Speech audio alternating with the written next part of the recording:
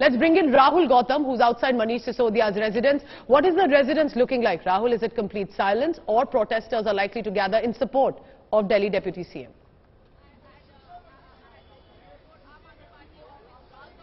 Well, I show you the glimpse of what's happening at the residence of Mr. Manish Sisodia. This place is completely devoid of any activity here. Unlike other days when people would be lining up here, given the fact that Mr. Manish Sisodia was handling around 18 portfolios. But today, as you can see, there's hardly any activity here. Last night, Arvind Kejriwal and Bhagwant Mann and other senior leaders arrived here and showed their solidarity with the family of Manish Sisodia. There's heavy presence of paramilitary forces and Delhi police here. Multiple barricades have been placed in here to ensure that the law and order situation remains intact here. And not just this part of the national capital. There are several parts of the national capital that have been turned into a fortress, whether it's political offices or CBI headquarters or Rouse Avenue Court, where Mr. Manish Sisodia will be produced shortly. So it seems that that this is the beginning of one of the recent biggest showdowns between BJP and Aam Aadmi Party, given the fact that Aam Aadmi Party is trying to create a narrative that they are victim of political witch hunt. In fact, they are hailing Mr. Manish Sisodia as a political martyr who is paying this price only because he was serving the people of the national capital. And many people are suggesting, as far as party is concerned, that they'll be going on full throttle as far as attacking BJP is concerned, because going on back foot will certainly be taking a toll or a hit at the very core image of Aam Aadmi Party, which actually came to the power on the plank of providing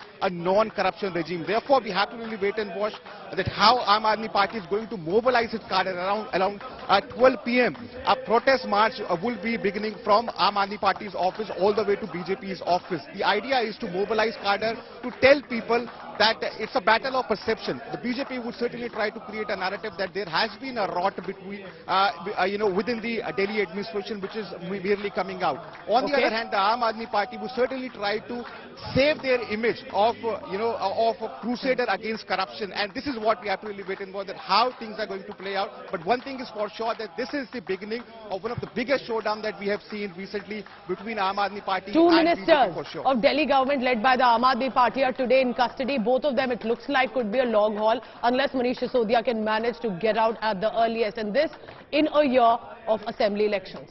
Stay on with me, Rahul and Ashutosh. So, for the viewer who's tuning in right now, if you're wondering what exactly unfolded on Sunday evening, this is the Delhi Liquorgate scam allegations, in which Delhi Deputy Chief Minister Manish Sisodia found himself facing the heat from the Central Bureau of Investigation. After 8 hours of questioning, he was taken into arrest. Remember, he held the excise portfolio, and that is why the heat was on him over the liquor policy. Aam Aadmi Party leader was arrested under sections 120B, which is criminal conspiracy, 477A, which is intent to defraud of the Indian Penal Code, and section 7 of the Prevention of Corruption Act. These are strong charges. How did he eventually went to the CBI headquarters? He first met his mother, visited her, paid a tribute at the Rajghat, then reached the CBI headquarters at 11 a.m.